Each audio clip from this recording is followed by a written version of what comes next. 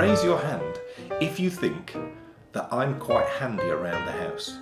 And I'm really, really enjoying it. But you didn't say what the yarn was. I don't know what it is, Kate.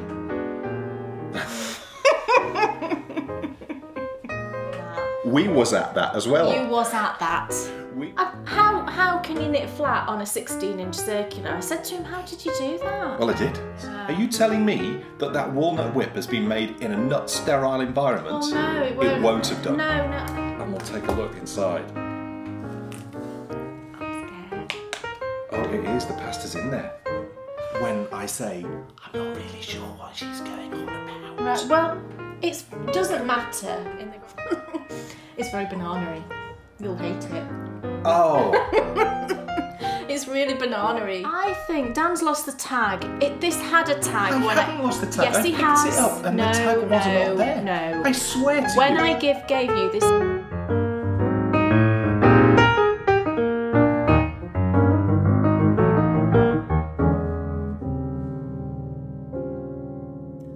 Welcome, everyone, to episode 92. Wow. Goodness gracious me. We're nearly at 100, and I worked out the other day when episode 100 would be.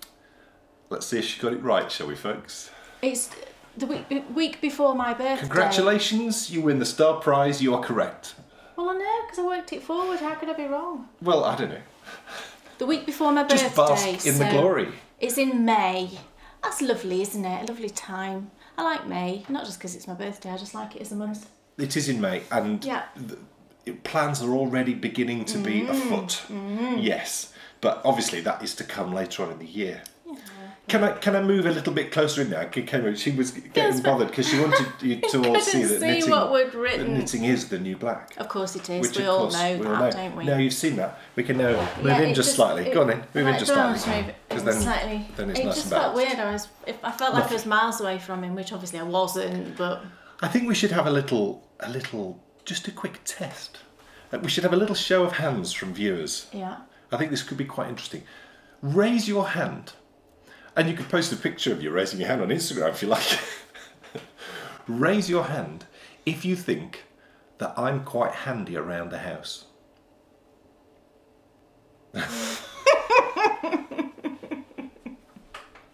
Now, who raised their hand? Neil, Kay, would you like to tell everyone, am I quite handy around the house? Be honest. You are when you do it. Oh, you're being mean now. No, I'm not being mean. When you get round to doing things, you're very handy and you can do it. Isn't that all men's problem? But stuff kind of lingers, doesn't it? It's like Nana Wendy and Grandpa Steve. Grandpa Steve desperately doesn't want to do anything different ever. No. But then when he does... Yeah, he does it He big properly style. Goes for it. But he puts it off for years. Years. Which, I suppose, I didn't put it off for years. No. I just didn't think I could do it. No. But yes, in the last 2 weeks, my handiness has shown itself. And it all stems from when I was growing up, my mum hired this joiner plumber guy to come round and fix some windows, and his assistant was supposed to come along and help him, and he wasn't there, so he said, oh, would I help? Right. And I said yes, and at the end of the day he said, you were brilliant, do you want to come and work for me? So I went, yeah, okay. I didn't know any of this. Yeah, I worked for a joiner. Why haven't I got you doing more things if this is the case? I worked for a joiner and a plumber for a year when I was about How did 15. I not know this? It's obviously just a weekend job. He would pick me up, and I remember what I did, worryingly, with my first pay. It wasn't a cheque, he just gave me cash. And he said, you know, he was going to go drop me at home, and I said, no, drop me in York. So he dropped me in town, and I went straight, I think it was HMV. I went to HMV and I bought 2 cassettes. I can't remember. Yeah, that's all. I wasn't a record person. My brothers were. No, I had a few records, but I had cassettes. I remember my brothers having records, but for me it was cassettes. Yeah. And I went to HMV, and I think I might still have it. It was Fine Young Cannibals. Oh gosh. I really liked. Fine Young Cannibals. I quite like She Drives Me Crazy. Yeah. But you know, Fine Young Cannibals, they're okay. But yes, I fixed a problem we've had with our sink for ages. This problem, honestly, we bought this house from new and that was 10 years ago, and the plumbing was not very good. No. We had, when we first moved in, brand new house, we had a leak in the shower on the top floor that they had to come and sort out. But the plumbing under the sink in the kitchen was just a mess. And they did come back and supposedly try and fix something, but it never was right. No, and basically we've got 2 sinks and 1 sink. It was just leaking underneath. Yeah, so we've never used it. It's like one of those little mini sinks, not, you know what I mean. But then our main sink, it's got one of those fancy, fairly new plug things in, which has got like a couple of settings. You know, you can lift it out to drain, you can push it in. It's got like a seal to stop stuff going down. Well, it stopped working, and we went and bought a new plug, but the new plug wouldn't stay in. No. So what happened was, why was I under the sink in the first place? Because you'd seen a leak. Yeah. So I wasn't even there. Something was wet. There's always a problem under the sink. I'm like, oh, it's wet again under the sink. So I headed off under the sink to fix it, and because it's a leak, I obviously had to spend some time filling sinks, letting it drain and all that. And because I was going to be stood there a little bit, I started to do other little jobs that had been going around. So fix the plug, fix the sink, and then fix the leak. But then, even beyond that, went and fixed the skirting board. There was some beading on the... He was on a roll, baby. Along the edge of the wooden floor in the hall where a tiny bit of the beading had come away. And I told you a couple of weeks ago. I think so you fixed that. The issue is... I'm going to make you a list. I'm gonna fly the flag now and defend all my fellow brothers out there. The issue is, I think, because it takes quite a bit of time to get, set to fix a particular problem, that's why we have a tendency to put it off, because we know it's going to take a while to get ready to fix that problem. But actually, when you go ahead and fix that problem and there's 4 or 5 other problems to fix at the same time, then you can be productive and you can fix a whole load of things in a couple of hours. That's the theory. That's why I left that sink problem for 2 years. Right. But the weather, we've gone from... Oh, it's been rubbish. Insane snow with massive flakes, as I showed on the Patreon podcast on Sunday. I managed to catch one and show it to everyone live. To now today, it's 9-10 degrees outside, and it's extremely wet because we had more snow than I've seen probably in 5 years. Yeah. It's all gone now. Yeah, because it all melted. The river in the park, yes, I mean, it was very high, bursting its banks yesterday, and I bet it must be over today with the extra rain. I didn't go around there this morning when I was running. No, I must admit. You should have gone to have a look. Well, I should. I really should. We'll have a look later. What happened was this morning, I woke up. Well, I didn't because... Well, I did. Of course I did. Because I didn't sleep very well because of the silly wind. When I woke up, the rain was lashing against the window and the wind was blowing, and I'm thinking... And it was on our side of the house. It actually wasn't too bad at the back. Right. I remember laying there thinking, I cannot believe I'm going running in this. And you went, didn't you? The rain was just going crazy and the wind was like nuts. Absolutely bonkers. And by the time, you get yourself up and you get outside, and I say this to you all the time, I actually had a really good run. But because it was rainy and windy, I went in the woods, because then at least you get some cover. Well, so I I know, didn't but you go could get a tree trunk on your head, couldn't you, doing that? Well, you just keep your ears and your eyes open and Well, you have your headphones in? That's true. He's an idiot. Speaking of moving forward with 2 feet, whether it be running or walking, I covered the whole gamut of things there. Of course, our Climb Every Mountain, Cal, is underway. Yes. We had our first height check. Yes.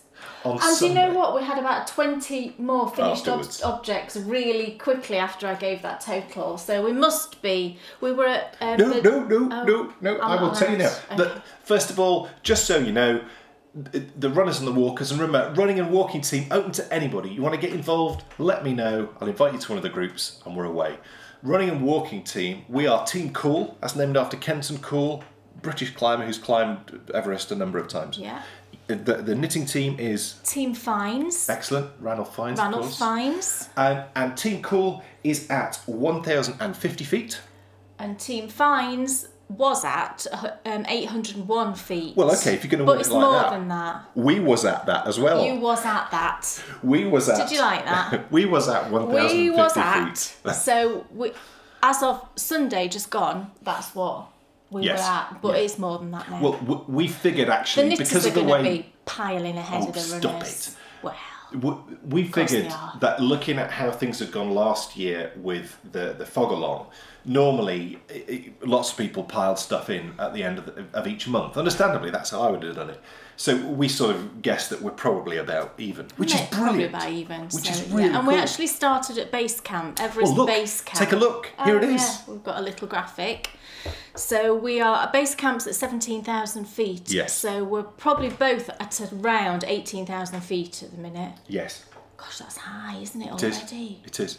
So please come join in. Patrons, obviously, it is your knit along, so you can join the knitting, everyone else. But if you're not a patron, don't worry, because you can come and join us for the Never Gonna Knit You Up Cal. We'll be talking more about that later on, but that's obviously ongoing right now. Yeah. Lots of action this past 2 weeks. I'm quite stunned at the amount of action, to be perfectly honest. The amount of knitting action. What that we've done already. I have 3 brand new cast-ons. You do, absolutely. I have 3 new, some new cast-ons. And not only that, I don't think I was very far. I don't think I'd knit the heel. I hadn't. No, on that. On that sock. I finished a pair of socks. Yeah. So I was on the ankle. You've done really, that second sock was really quick. Something odd's been going on. Maybe you're just on a finishing thing. I've been possessed. I get like that and I just want to finish loads of things. And there has been action around my knitting horizons. Oh yes. And mine too. Oh yes. Loads. Look at that. Yes. We are... It's not like last year where I failed at the first hurdle. But this episode, we have so much in store for you. It's a very, very exciting episode because it's our final proposals for the Bakery Bears bucket list. And the next episode, that's where we make a stand for the one that we want, and then between us, next episode we'll make a decision. So you'll find out next episode what we will be doing this year. But not only that, we have possibly the most exciting but also nerve-wracking down the world food aisle. Oh gosh, that we have totally ever forgot done. about that. I completely forgot about that. I am equally interested as I am terrified. And I'm hoping, when I was thinking about it earlier, I was thinking, I really hope I'm hungry when we do it, because that will make me more open to the journey which we're going on.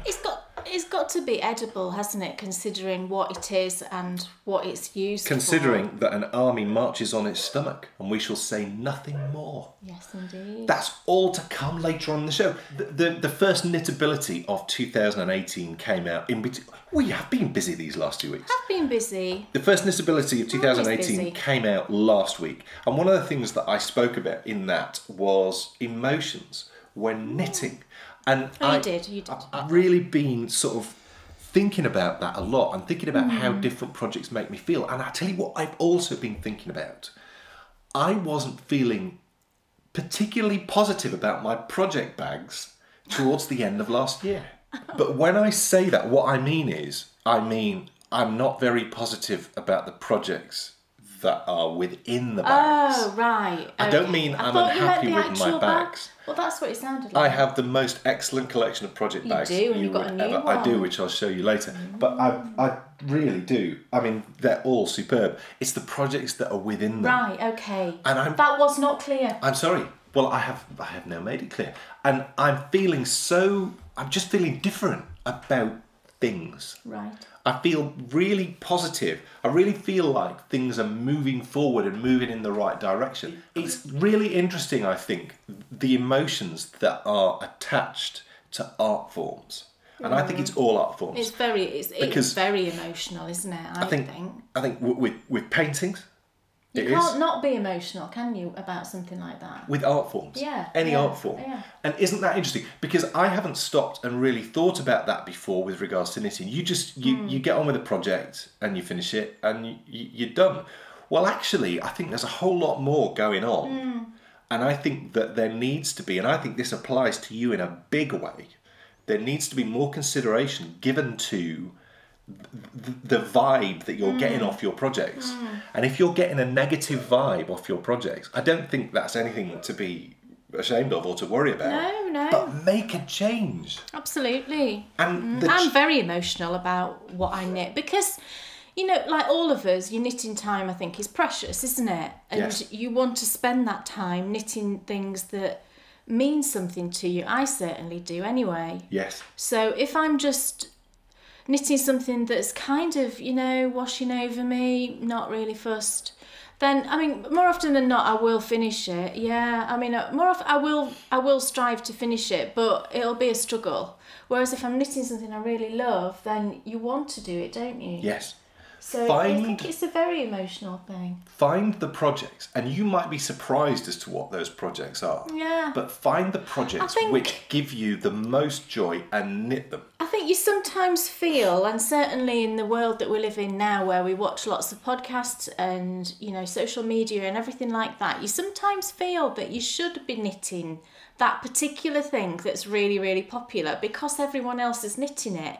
And I never do that. If I like it, then yes, obviously I will, you know, I will knit it.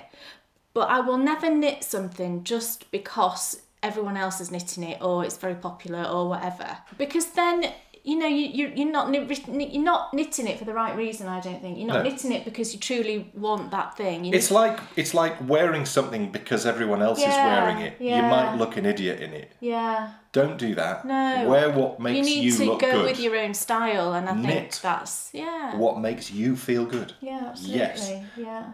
Well, I think I'm desperate to start showing some projects. Yes. Dan Jones. Yes. What's on your needles? Oh! It's a hat. Yes. And it's bringing me great joy. It's lovely yarn, and I forgot to look it up, but I think I know what it is. It's bringing me great joy because the yarn is wonderful. It's lovely. I think Dan's lost the tag. This had a tag. I haven't lost the tag. Yes, he I has. picked it up and the tag was not there. No. I swear to you. When I gave you this yarn, it had a tag on. Right, I haven't touched it. When I gave you, because this yarn was a gift, and when I gave it to you, it had a tag on. And I think it's Knit Picks. It's something like City Tweed Aran or something, or worsted, something along those lines. It is truly lovely. It feels soft and it's very soft. Gorgeous. It looks absolutely lovely. It is lovely. It's the type of yarn that you would look at and you'd think, oh, a lady would have to wear this. No. But no. I don't think so. It's so tweedy. It's the first time I've knit a hat in a long time, and it is. I've not knit a hat. I love the little balls that they come in as well. I don't think I've knit a hat in a year. Probably not. No, it's been a long while. It's so soft. It's non-superwash, I'm pretty sure. And I definitely needed a break from hats because I've knit an awful lot. Beautifully soft. Coming back is just, it's like a breath of fresh air. And there is only one type of ribbing that I could do on this hat. And you all know what that is. Yes, say it with me. It's twisted rib. Doing twisted rib again is just wonderful. And I did twisted rib. The pattern actually isn't twisted rib. It's 2x2 normal rib. But I looked at the pattern and it doesn't, you know, it's not like some patterns which you do like Declan's where it flows in. It's the first time I've started knitting anything in a long time where I thought, you know what, I might keep this for myself. Well, you could totally wear that. Yeah. I really do think that this would be a perfect autumnal, spring autumnal hat. Definitely. I think. But this actually, it's the journeyman hat. And this is designed, it's the first time, I'm ashamed to say, it's the first time I've ever knit a hat designed by Benjamin Crudwick. Lovely Benjamin. I've knit anything designed by Benjamin Crudwick. We invited him to be part of Knitability in the Meet the Designer section, and he offered to do a hat. Well, he offered to design something for the magazine, and this is what he designed. Now, you can actually buy this. Yes. You can buy this hat on Ravelry, but it is free in the current issue of Knitability. Yeah. It's got like a series of textured triangles. This is black and white, so it's not showing it properly. But you can kind of see it's got these and triangles on it. What he's done is he's created a design which is inspired by our adventures. And when I look at the hat design, what I see is a couple of roads and houses going past. Or maybe it's ruins, maybe it's, you know, who knows what it might be passing by. But I looked at it and I just thought, do you know what? I like that. I'm going to knit it. You got there, you cast on? Yeah, twice. Twice. I cast on first time. What happened? Well, I knit flat. How can you knit flat on a 16-inch circular? I said to him, how did you do that? Well, I did. You must have turned your work or something. But even then, I knit back in the wrong direction. Now you'll find out why I knit flat, because I have another new cast on where I am knitting flat. To start off with, yes. Yeah. And I think what happened was, because my head was in knit flat mode, even though... I don't know how you did it on a 16-inch. Well, I don't know how I did it either, but all I know is when I got to the end of the row, I hadn't joined it in the round. I had a flat piece of knitting. And doing twisted rib again is a true joy. It is one of the true wonders. What are the 7 wonders of knitting, I wonder? I wonder, 7 wonders of knitting. That should be a thing. We're doing it. That should be a thing. We're doing it. The 7 wonders of knitting. Yes. And I'm making the first proposal. Twisted rib. Yes. Right. Do you disagree? Please do disagree if you do. No, I don't know that I would call it a wonder. Why? Because on the top of a sock, I don't know. I don't know if I just prefer a normal rib. I'm not sure. I'd have to give it some thought. Okay, what we're going to do... I do love a twisted rib. This is brilliant. I do love a twisted rib. This is brilliant. This is evolution. You're watching it happen live. What we will do is, over the next few episodes, we will propose... A wonder of the knitting world. We will propose wonders of the knitting world. Because the bucket list is coming to an end anyway, so, you know, next episode. So what we'll do is, over the next few episodes, you know, in the course of what's on or what's off your needles, we'll propose what we think is a wonder of the 7 wonders of the knitting world. And then we'll have a list probably of 10 or 12 things. And then in an episode, we'll do a section on you see, the 7 wonders of the knitting world, and we'll nail it down. I would think about things more that kind of transformed how you knit. Things like magic loop technique.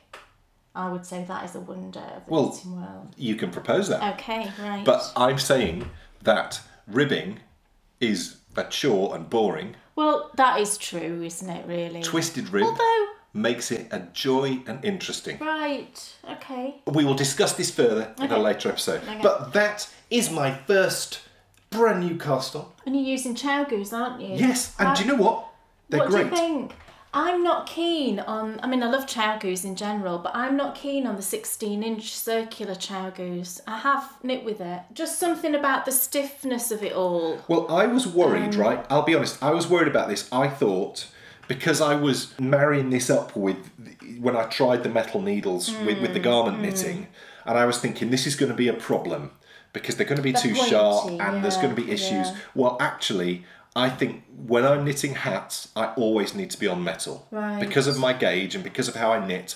Because this is an absolute joy and it's great. Well, that's brilliant. And I love it. I didn't waste my money buying those. You did not. These are most definitely my go-to hat knitting needles. It's perfect. If I use metal needles with garments... It's awful. Yeah, because it digs your finger. It's just awful. I get a callus on my finger and it's just not pleasant. And I was thinking about this the other day and sort of watching myself knit, which sounds weird. But I don't really... sometimes I'll push with my finger, but I certainly don't with every stitch. And I know that you kind of do, don't you? I always do. Something I meant to say was what drew me to this hat was the pattern looked readable. And I don't mean it looked readable. I mean it looks like a pattern where... I'm going to be able to pick up my knitting and know where I am. Yeah. And the last time I knit a pattern that was quite so readable was actually the mouchoir socks, which we didn't really like the finished design of the mouchoir, but I actually enjoyed knitting the mouchoir because it was so readable. You could just pick it up, see where you were and go, which I really like. And I think that's very clear, yeah, simple it's beautifully written. But the actual design, for me, the designs which I love the most are the ones which flow and just sort of sing. And I don't know yet, because I'm not into the pattern. I think you'll be good with that. I think this pattern's going to sing to me. And I think it'll be really nice in the tweed. Yeah, I do. I think it's going to look great. I'm really excited about this. And, you know, for me to be saying I might keep it, that's unheard of. Kay Jones, what's on your needles? Yay! Well, as part of my Knitmas quest and my Knitting Horizons that I spoke about last time, Everything was I'm all knitting together. a pair of mittens, and I said that I wanted to design a pair of fingerless mitts that I could use to knit a few pairs for my Mittmas quest, and that's exactly what I've done. So I designed this little pair of mitts, and I've knit one and I'm halfway done with the other one. So I'll pop it on. Here's the first one. Oh, you can see it. If I hold it at an angle, you can see the pattern that's on there. It's really pretty. It kind of looks like little flowers running down the hand. It's just plain on the other side. Isn't this yarn lovely? I'll tell you about the yarn in a second. So I've knit it quite long. This pair actually won't be a gift because the yarn I've used is quite a special yarn, and Bryony, when I told her what the yarn was, she said, oh, I really want those. So these ones, like, I'm never going to get these mitts done, am I? Because I'll get too sentimental. This is my problem, I get too sentimental. And I'll take that one off and then show you. So that was the left hand, and this is the right hand of where I'm up to. Does anyone remember, can I just ask, does anyone remember Spike Jones and his City Slickers? No. Because when you said, I'm getting sentimental, I remember that he does a song called I'm Getting Sentimental Over You. Oh, I know that song, yeah. Well, he I don't like him, do I? I've got a feeling that I He does a like version him. of that song, which is hilarious. Just wondered if anyone remembered it. This is where I'm up to on the second one, and you can see the texture there, the sort of pattern. It's basically based on a rib. What I wanted to do was to design something that would be really nice and stretchy and would accommodate a lot of hand sizes, because you never know when you're giving gifts to people. I mean, you know obviously what they look like, but thinking about how big their hands are is quite a difficult thing. So I thought if I can come up with a pattern that's nice and stretchy, then it will accommodate, you know, people with a larger hand as well. So I'm just at where I'm about to start the thumb gusset for the right hand mitt. I'm using Magic Loop, and these are higher. It's an interchangeable, I couldn't remember. I'm using 3.75mm interchangeables, and it's the ones that swivel, which is nice actually. It's good for Magic Loop because it helps with the twisting that can kind of occur. They are very pointy, very, very pointy higher.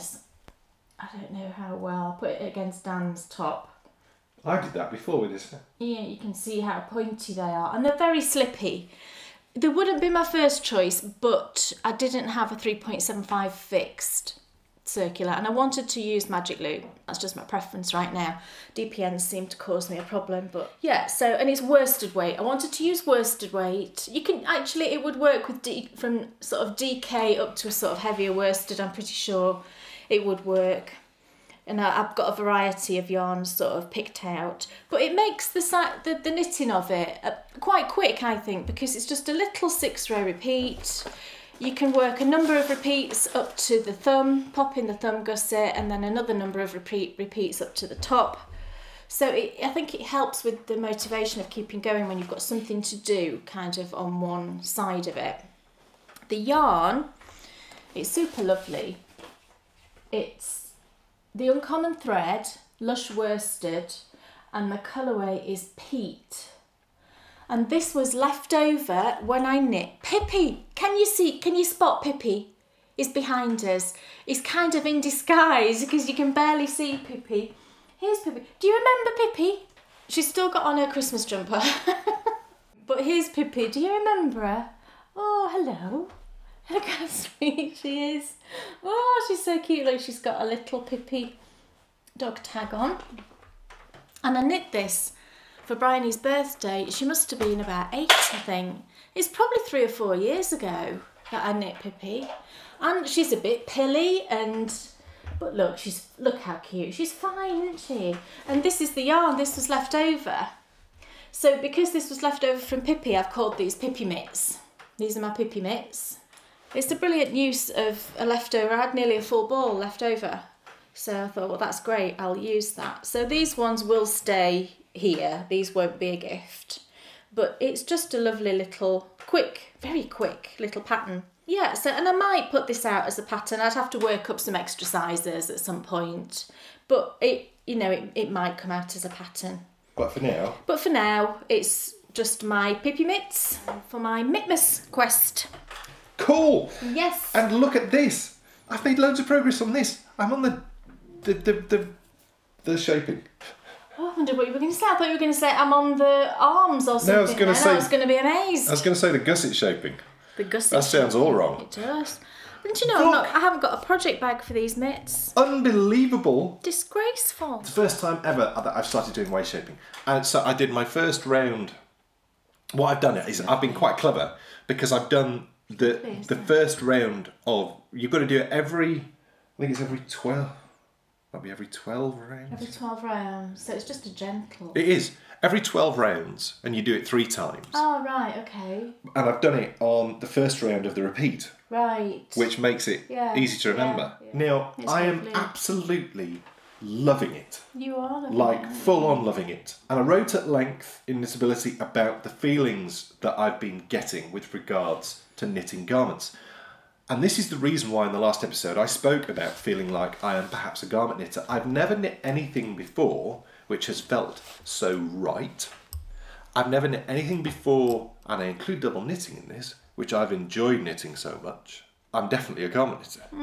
And someone commented saying, oh, you know, you can't label yourself. That's what I've just said. That's what I've just said. One thing or another, but I kind of think you can. Well, you can label yourself when you know that the feeling that you got when, and I've never had a feeling quite like it when I finished the Irish coffee, and that's flowed on into this, and you know that has led to the progress on this, which is massive. Really, I mean, it's massive. I think if it was your choice, you would just probably knit on this and nothing else, wouldn't you? Do you think? I don't know about that. I would have agreed with you when all I had on the go was socks. Yeah. But now because because we set out our knitting horizons last episode, that then creates a thought process as to how you make those horizons come to fruition. And so I've cast on other things which are going to take my skills in a way where I can be casting on the colourwork jumpers, which is what I really, really want to do. So yeah, that is the Samantha jumper. It's by Amy Miller, who, I mean, I think, I'm nearly through another ball there. And I need to learn. Kay showed me once how to do wet splicing. And you must actually do a tutorial on this. I must do. I haven't done one, have I? So I will do one the next time you're quite soon going to need a new ball there, aren't we? So you can use this. I'll do one. Yeah. Perfect. And then what that'll mean is that I don't need to rely on you doing it. So you can just what? You've seen me do it though. You have seen me do it. I do. But I think because... You know when you watch someone do something, you watch them do it once, and then it's gone. And I think there's a certain amount of... mentally, I think you're more open when you're in control of the information going in. Oh, right. So you could watch the tutorial yourself and just pause it. And, and I could rewind it and rewatch bits, which I don't quite get right. But also as well, I think the problem is with you, because you're so good at things like this. It's like, closing... I must admit, I've got more... confident with closing gaps and weaving in ends, but that's only through your teaching. But when Kay is so good at things like that, you just sort of think, well, maybe she should just do it. Which is really bad, and I don't do that very often. I do like to just do it. No, I don't mean it like that. I don't mean it like that. What else? Oh yeah, it's lovely. Well, I love this. I am working my way through Dan's vest still. I'm loving it. I'm going to love it though. No, actually it's alright. It's alright because now with the pattern, I only need to look at the pattern when I come to the centre cable section just to know which bit I'm on. The rest of it I can do without actually looking at the pattern, so that has made it quicker. So that's been brilliant. Yeah, so that's the only time I need to look now. And again, I'm working 2 pieces together, which for me, it fights against what I actually want to do because I never knit socks. I have in the past tried knitting socks where you split the ball, into 2 50-gram balls and you knit them together. So cuff on that, leg on that, leg on that. And I have done that. And yet, you do have 2 socks finished at the end. But you end up with 2 leftover balls, which kind of annoys me a little bit because, you know, you might have to join them if you want to use them together. But also, I kind of just want to finish the thing I'm knitting, and then I don't generally get second sock syndrome. Usually, my second sock is quicker than the first because I'm like, right, I want to finish the pair now, and I'll knit it quicker than the first, so I don't usually have a problem with that. So with this, I've got that same kind of feeling. I just want to finish that first piece and then do the second piece, but I know that this is going to work better because this is such a big thing.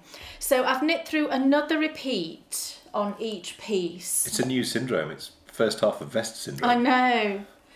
So I've got the same amount on both pieces now. So I've got 2 repeats, you can see.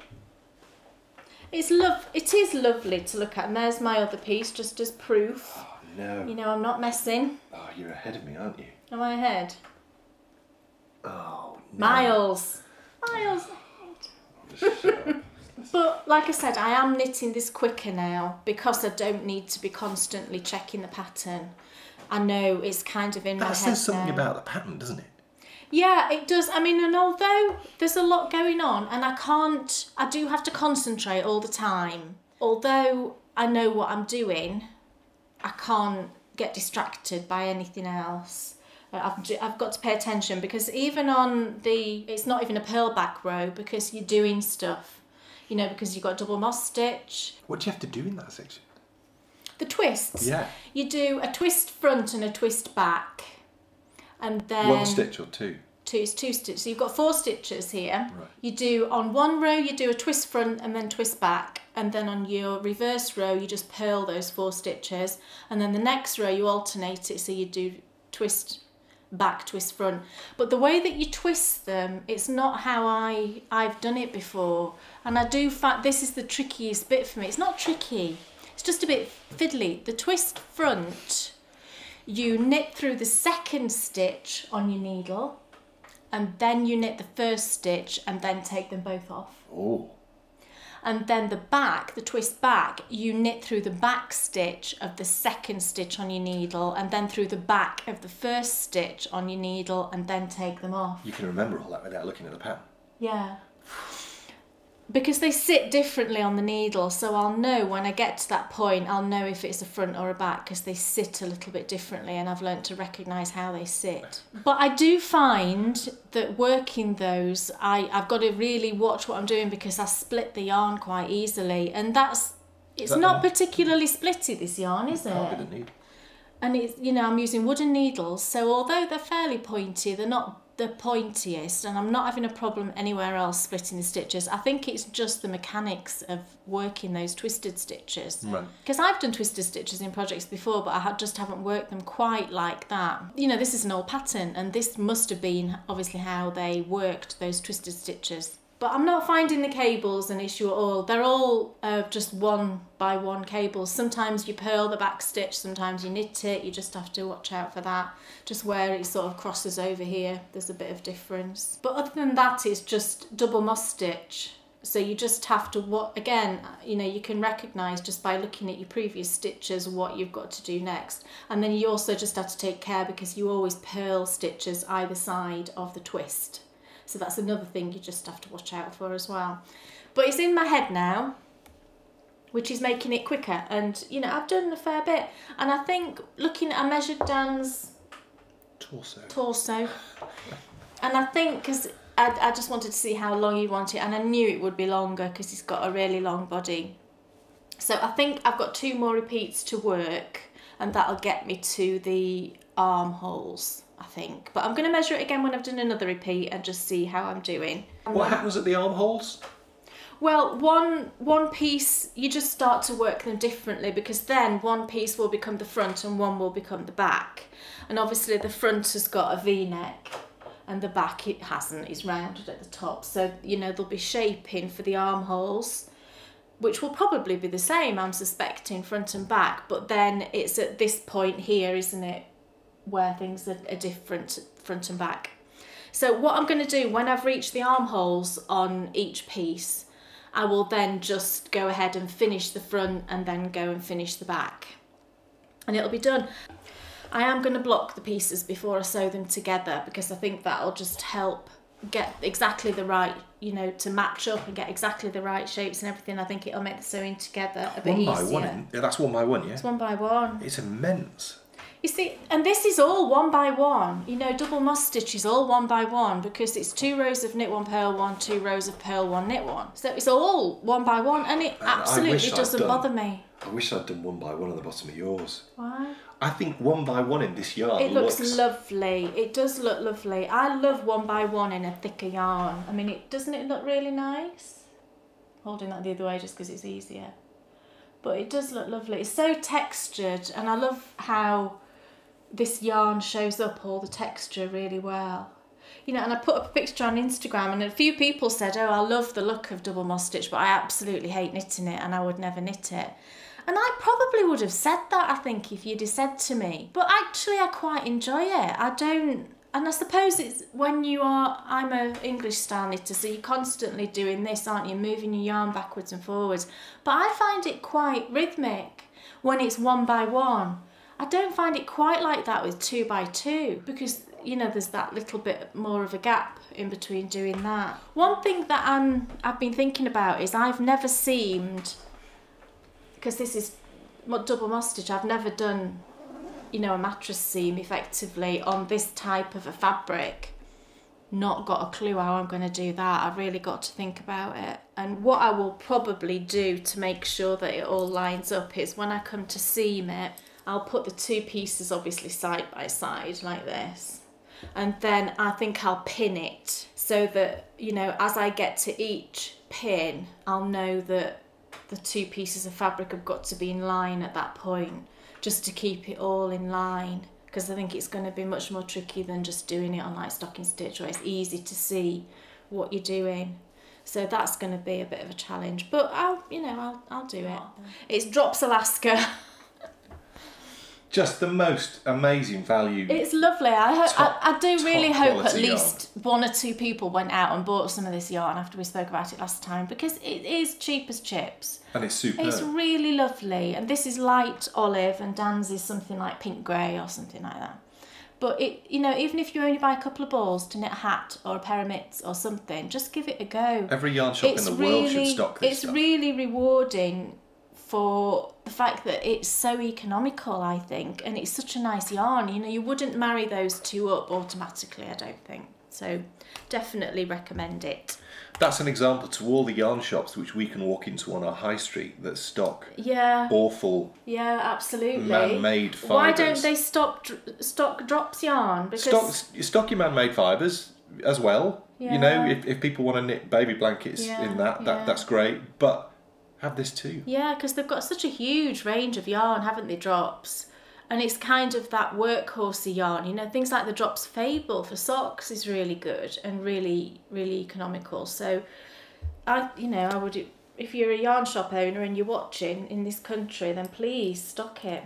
Because it's brilliant. I need a bigger bag. And everyone It's like Jaws. Goodness me, you really do need a bigger bag. Do you have a bigger bag? Oh, yes. Thank goodness. I don't recall seeing a bigger bag in a long time. I'm looking forward to seeing what bag you pull out. I have another brand new cast on. Look. Oh, do you know what it is? Everybody's shouting. They know what it is. It's the split back snowflake hat. Oh, it's tricky to say, isn't it, that? Very. I find it tricky to say. And I'm knitting it because Kay wants one. And she had appropriate yarn, which is here.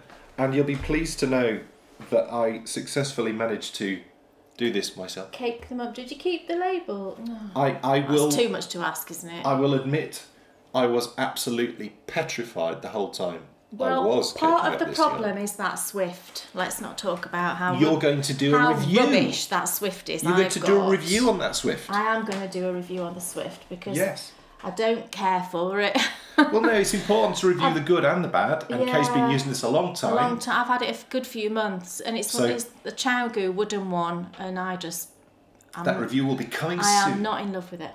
But cast this on, and 8 rows in, knitting flat, and I'm really, really enjoying it. But you didn't say what the yarn was. I don't know what it is, Kay. It's Cascade 220. That's why I'm enjoying it. Just good old Cascade 220 in a natural colour.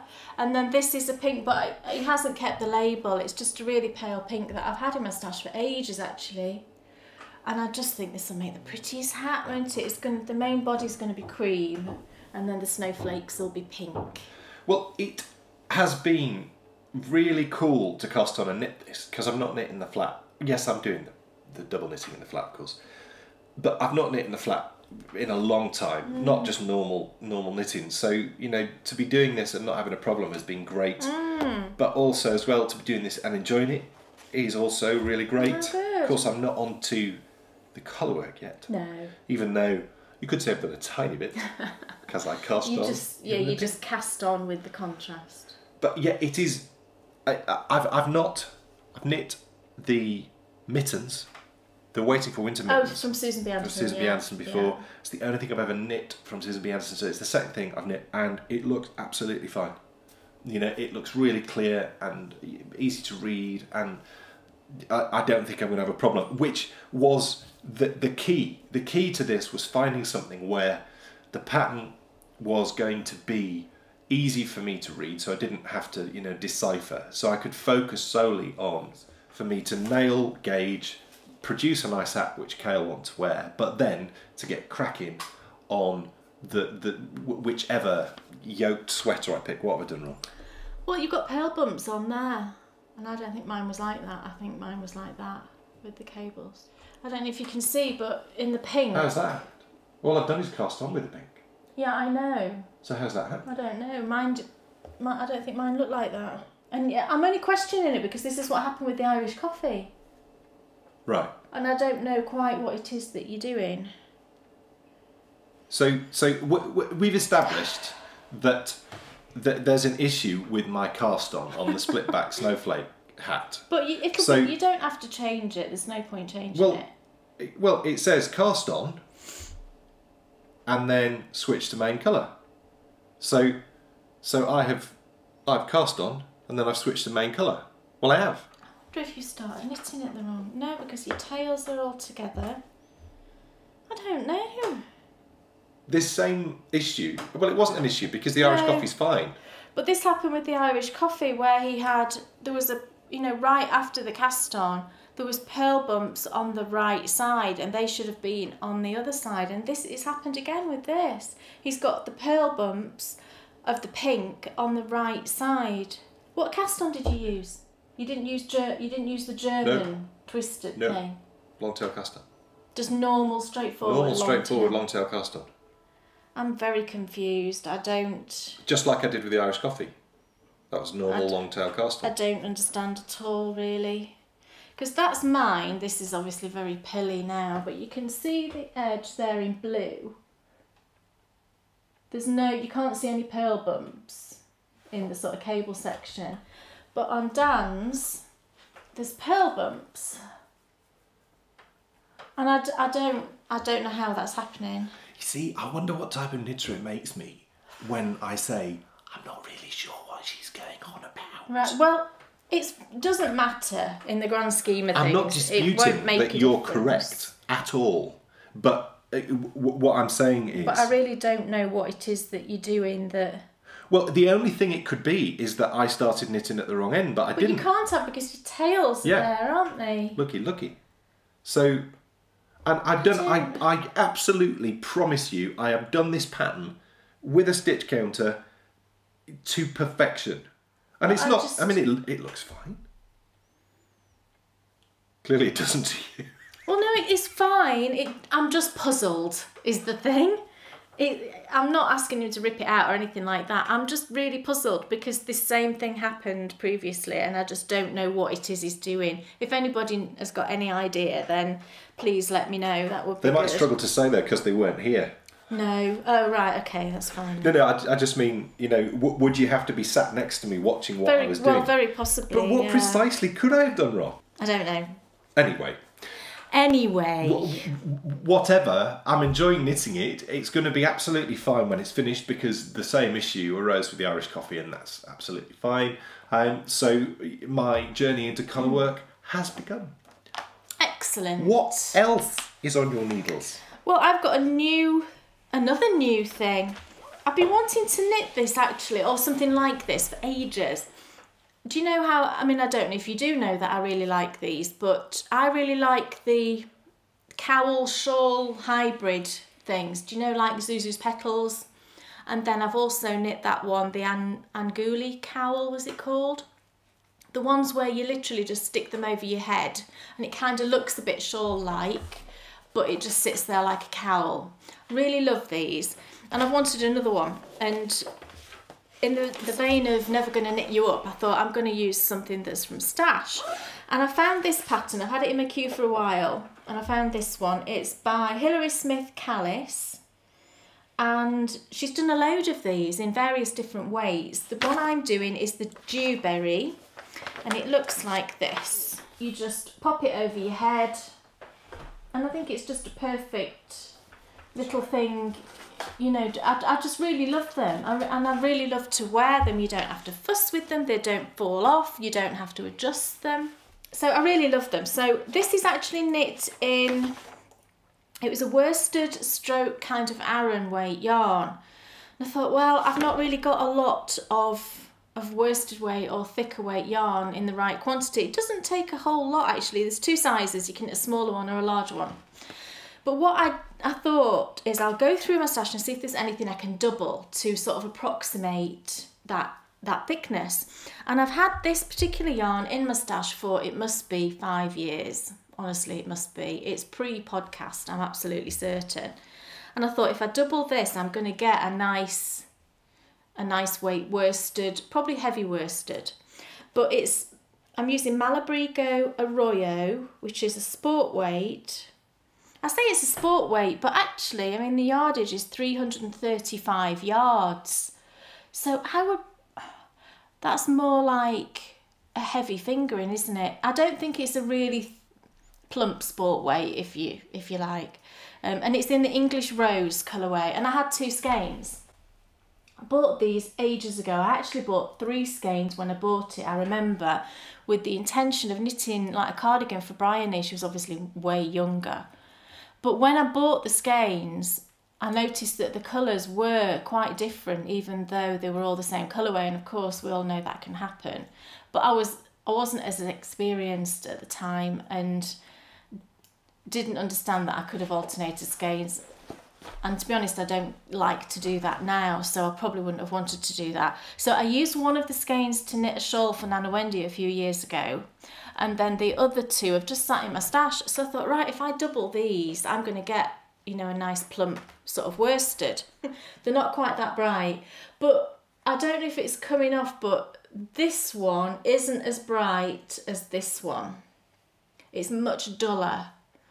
So that, you know, I never knew what I was going to do with these 2 skeins because I didn't want to alternate in a project, and I thought, you know, if I use them in a larger shawl, it's going to be obvious when I've changed yarns, and because I just don't like to alternate.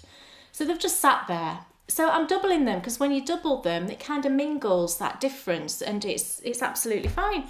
And I only cast this on yesterday, and I'm on the last row before you join in the round. So what you do is you knit flat initially, just like a shawl, and then at a certain point you join in the round and then just carry on in the round. So I'm at the point where I'm just about to join in the round. So it's kind of scrunched up. But it's a series of like garter ridges and just an eyelet, just a really simple eyelet pattern. Oops. I'm trying to spread it out, there you go. You can see it. And actually having the different tones from the 2 different balls really works in it because it just makes the whole thing just look like it's a really nice tonal yarn. It knits up so quick. You know, I think this was like a couple of hours knitting yesterday and I'm ready to join in the round. It's really quick. The pattern's brilliantly written, very, very clear and just lovely to knit. You know, you just basically work your way through the different sections. Lovely, really clear. There's a schematic as well in there, so you know the size that you're kind of aiming for. And I've measured this top edge, and it's about the size that it should be at the point that I join in the round. So all is cool. One thing I did notice, I think it's just with doing the eyelets, I think it'll be fine. Can you see how it kind of bumps out? It doesn't do it so much on this side, but on this side, kind of bumps out here where the eyelets are. I don't know what's causing that. Will blocking sort that out? Yeah, I'm sure it will, yeah. And that's going to be joined in the round anyway. So I'll start knitting like this on the next round.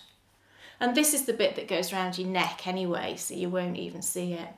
So it'll be like this. Look, that goes around your neck. And then now start knitting in the round. So really quick, I think, you know, I've knit through the setup, 2 sections, and I'm just about to start section 3. You then work through section 3, section 4, and then if you want to knit a larger size, you carry on a bit longer, and then you just do the edging and you're finished. So super quick and just lovely project. I'm knitting it on 5mm, which is what was recommended, and these are Knit Picks Sunstruck wooden needles, which are absolutely fine. Really, you know, nice to work with. And they look quite soft. Soft. They look like I'd ruin them in one sitting. You probably would ruin them. Dan, when he uses wooden needles, it ends up with ridges because his stitches are so tight on the needles, they bite into the wood. I mean, that's terrible, isn't it? So I reckon I'll have that finished for next time.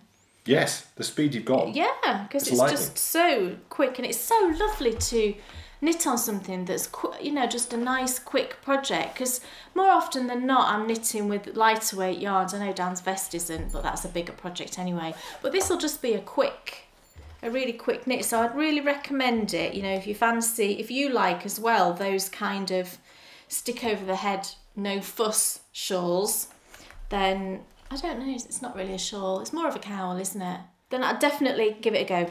It's a lovely, lovely knit. So, what's the last new cast on from me this episode? This. Oh, it's a recast. Last episode, this was the Uncommon Dragon socks. That got ripped out. And this is... Look how wiggly. Checked, and this is the checked and squared pattern. Right. So it looks so much better in that. It does.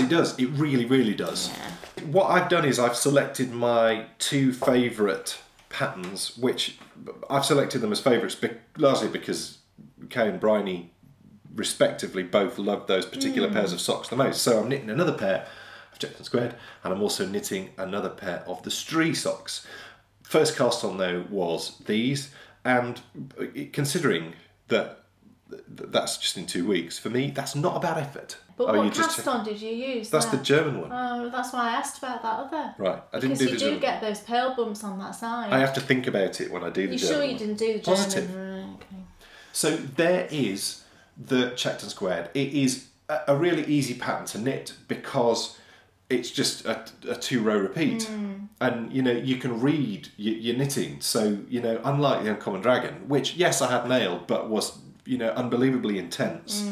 This is a much more relaxed, and with socks, that's really what I want. I think what I've established is I'm not a sock knitter. No, which is great because I am. So it's not a problem. It's absolutely not a problem. And as we were saying before, I don't think you should force yourself to knit things just because you think that you should. No. As a knitter, that you should be knitting that thing. I think that it would be remiss of me to forget how to knit socks. So I think it's important I don't think you'll forget. Well, if you don't do something for a long time, I think it's easy to forget. So I think I should make sure that once or twice a year I do knit a pair of socks. Well, we'll see though, because if you want to, I'll make the decision at the end of the year. It's really pretty. It just looks pretty in this yarn. The texture. There's lots of techniques involved in knitting socks which you don't use when you knit anything else. And if I hadn't done this, if I hadn't really got my head into it, I don't think I'd be in quite the position I'm in with everything else. So it's not because there's nothing really quite like knitting socks in knitting. I love knitting socks, but that's... I'm on about the techniques. What other project is similar to socks in turning corners and decreases and not decreases? No, I mean, well, I suppose... Closing gaps and... Mittens, but maybe not. It's a different thing. I mean, it's a different mittens. thing, yeah. Knitting it's easier. It's way easier. Oh, yeah. Apart from that thummy bit. But that's not difficult. No, with repetition, you'd be fine, wouldn't you? It's a much simpler process than knitting socks. Yeah. But once you've knit a few pairs of socks, I think it sort of becomes second nature, doesn't it? Yeah, and I don't have an issue now. I know, I remember a year and a half ago Gusset Decreases, I used to have to watch your videos every time. Whereas now, I don't have to do that. And I'm really glad I don't have to do that. And, you know, learning about the different heels, I'd be sad never to knit the Eye of Partridge heel at least once a year. Because that's you, fun. If you want to do, but you'll be doing that hopefully on, because Dan wants to do a fingering weight pair of socks, don't you, before you end your quest. I'll also be doing it on these and on the strees, because I'm sure they were on the strees. And well, you can put in whatever you want. Yes, exactly. So even if it isn't, if you like, just stick it in. That's what I'll do. Yeah. And also, we'll pick the. I mean, maybe I should do that circular toey thing that you like. Right. Yeah. Well, you just tell me whatever you think when I get to the end, because you're wearing them at the end of the day, so they need to be right for you and B. Oh, we wear all of them that you make. Yeah, so. which is great, but I just don't get that sort of that warm, fuzzy, lovely feeling. I don't know why, I just don't. So that's why perhaps a garment knitter is born. It's time for the final Bakery Bears bucket list proposals for our 2018 bucket list. Yes, our bucket list will be back at the end of this year when we will be reviewing something that we've done through the year, crossing that off our bucket list, and then proposing something to take its place.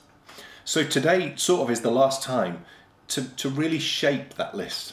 We've already got lots of proposals that are already there, and we're going to review them all next episode, before we then pick one to do. So today's a big day, really. Oh, he loves to put the pressure on, doesn't he? I'm ignoring him. I'm not going to be affected by what he says because I've got something in my head and I'm just going to say it. But before we do the Bakery Bears bucket list, we're doing just a one-off segment, and it's simply called "Why Does a Walnut Whip Not Have a Walnut on It Anymore?" What is this all about, everybody? Do you know this? Have you realised that a walnut whip is just now a whip? There's no walnut on a walnut whip. Dan realised this the other day when you bought a caramel version and he came home and he said... Don't buy them, they're not nice. They're now produced by Nestle and they didn't used to be, I don't think. Roundtrees, it was Roundtrees. I think so. And he came home and he said, there's no walnut on top of a walnut whip anymore. I said, what? How can that be right? So I Googled it, and last August I found this article in the Telegraph talking about how the fact that they've removed the walnut from a walnut whip. And apparently the reason that they say they've done it is because the price of walnuts has soared astronomically, and plus they think it would be now more of an accessible product for everyone because not everybody likes nuts.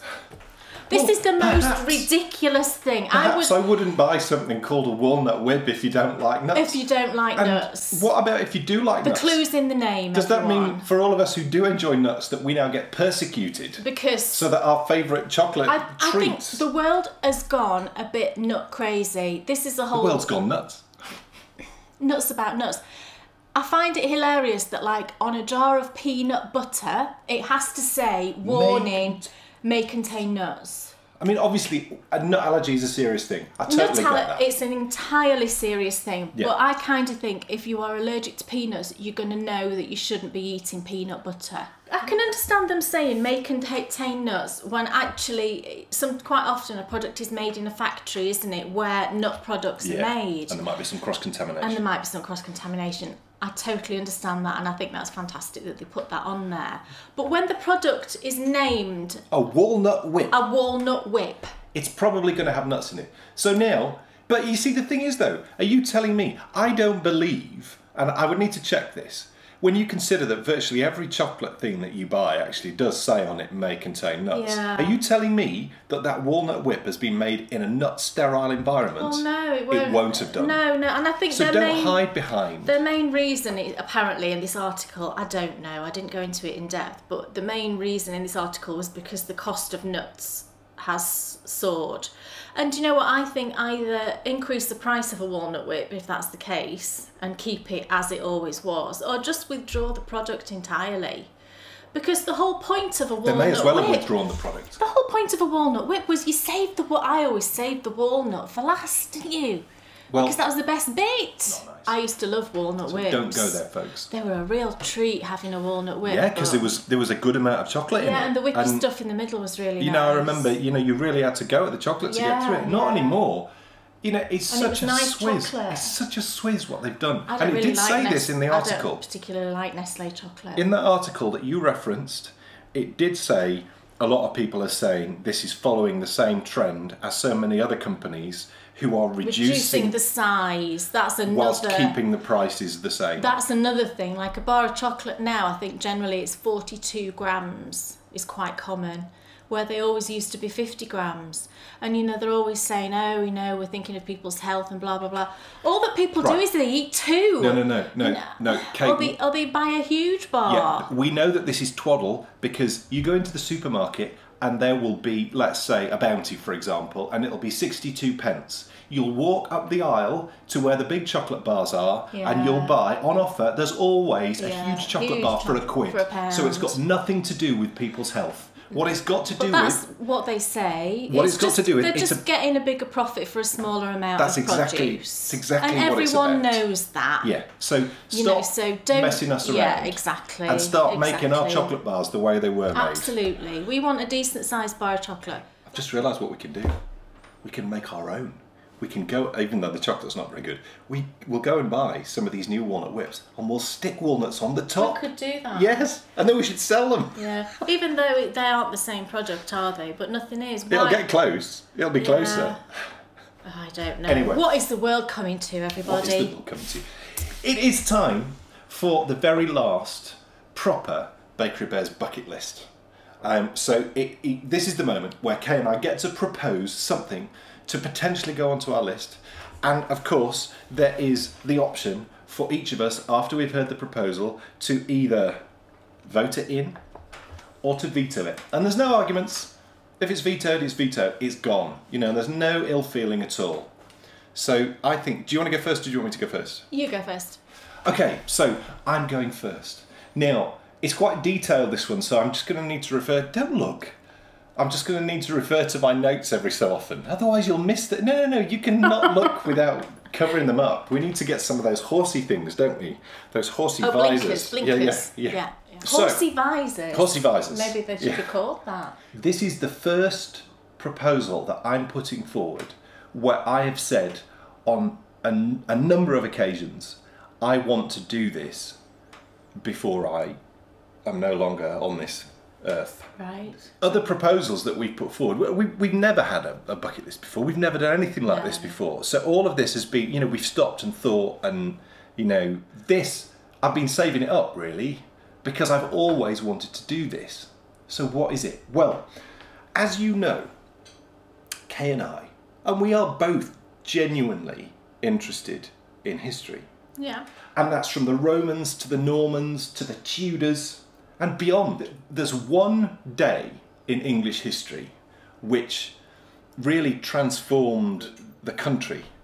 It did. Okay. Well, it didn't transform the country. It stopped the country being transformed. I think I know what your thing is. On Tuesday the 6th of June 1944, I do. the Allies began an operation called Overlord.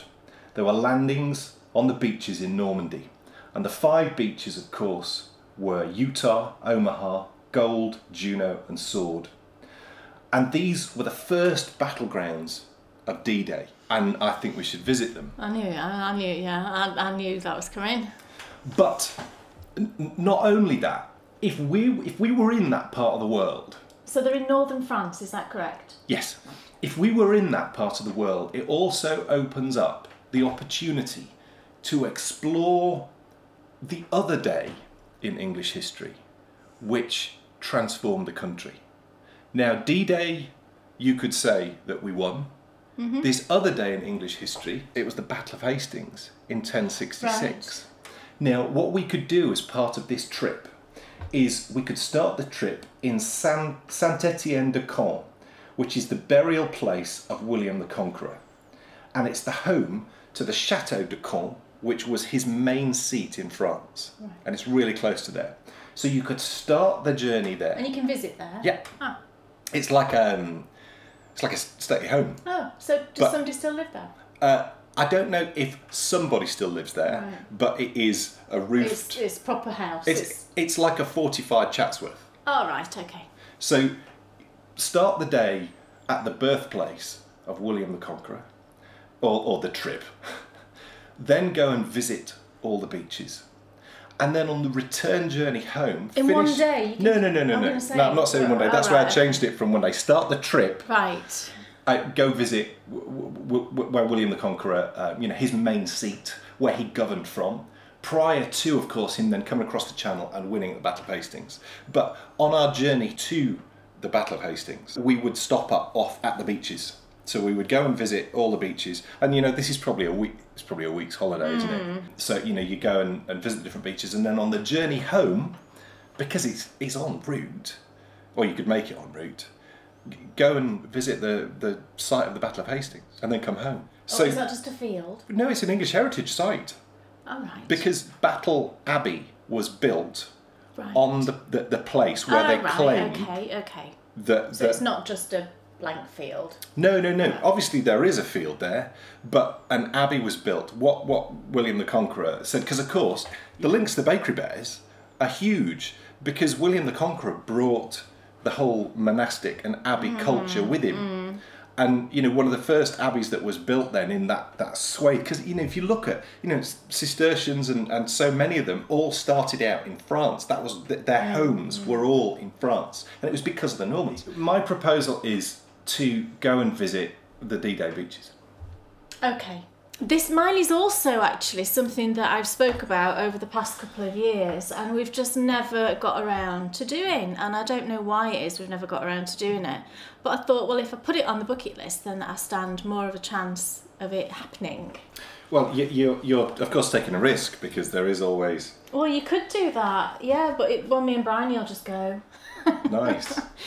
But I have spoken about this several times, and actually I said to Bryony recently we should watch the film again, because we haven't watched it for a while. But the film of the Railway Children was filmed not a million miles from us here, and I'm talking about the version that was made in the 70s, I believe it was, and it was Bernard Cribbins in it and Jenny Agutter. And we loved the film. Me and Bryony loved the film. And it's directed of course, by Lionel Jeffries. Yes, who played Lionel Jeffries, who was in Chitty Chitty Bang Bang. Yes. He was Dick Van Dyke's dad in that. Posh travelling lads. And the interesting thing about Lionel Jeffries was, when Chitty Chitty Bang Bang was filmed, he was younger than Dick Van Dyke. He was, yeah, all the same age or something, and he was playing his father. Yeah, insane. Yeah. So yeah, it was filmed not far away, and there's actually the train station that was actually featured in it is still a working train station, and I believe there's a steam train that you can go on as well around that area.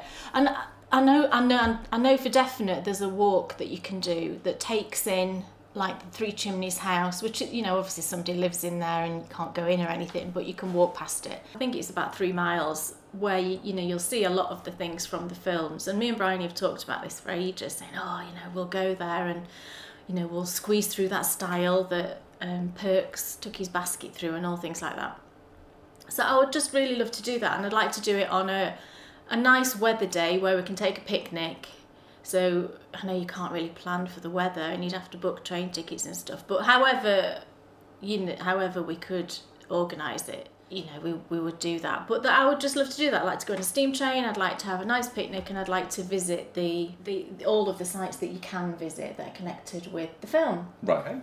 So we are at the point of voting or vetoing our final proposals for the bucket list. Who's going first? Well, I went first, so you vote or veto mine first.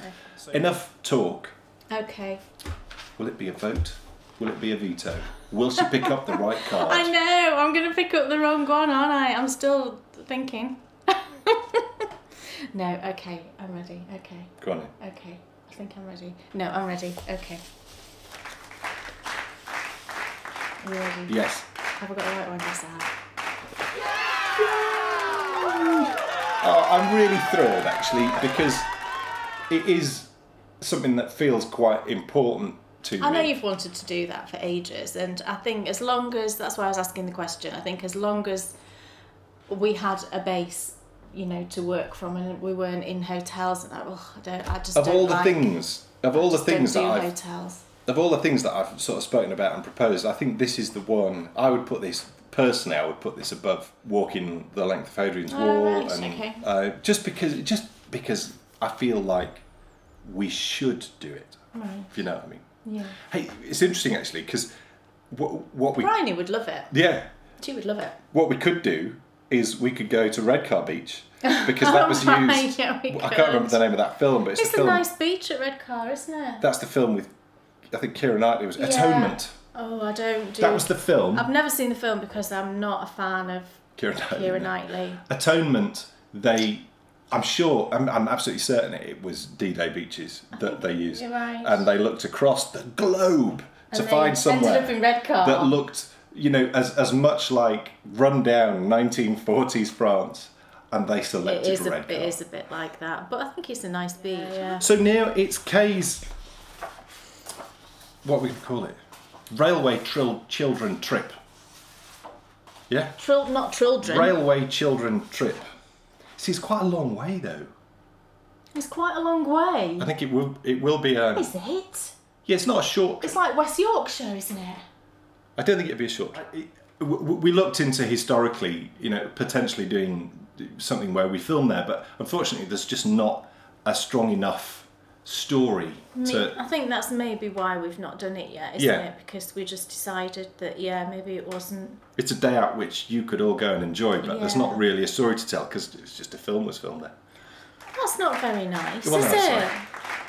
It was just a film that was filmed. Oh, you devil, are you just making all that up? No, it's all true.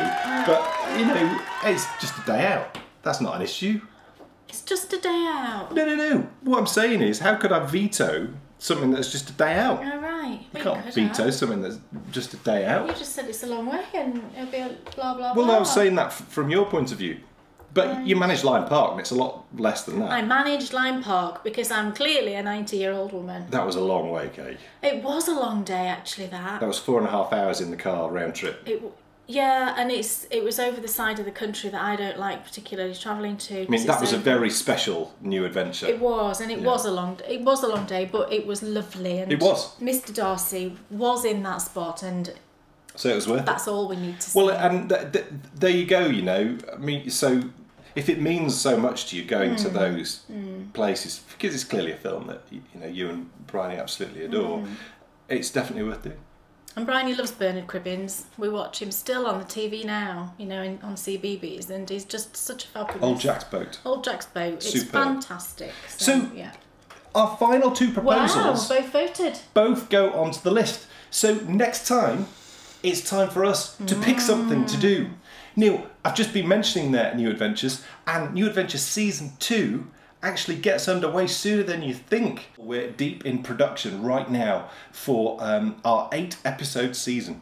It's going to be 1 episode longer than last year, which is cool. And we've got some amazing destinations. What was so great was the planning that we did for New Adventures Season 1 has identified so many cool sites. You know, getting to the end of favourite places to knit, it was always like, where are we going to go? Because we take you everywhere.